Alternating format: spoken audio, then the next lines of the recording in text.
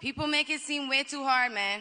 The truth is, and what the little girl watching those commercials didn't know, is that you don't have to be rich to be a humanitarian.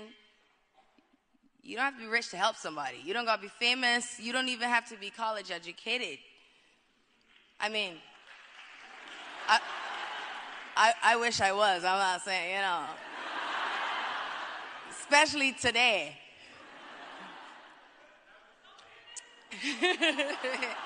It's true, I might come back, but all right.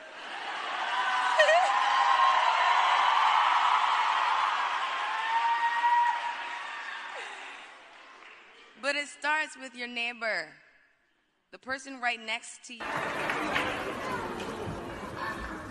RIHANA, we thank you for your compassion, your philanthropy to help others in need, and your wonderful music.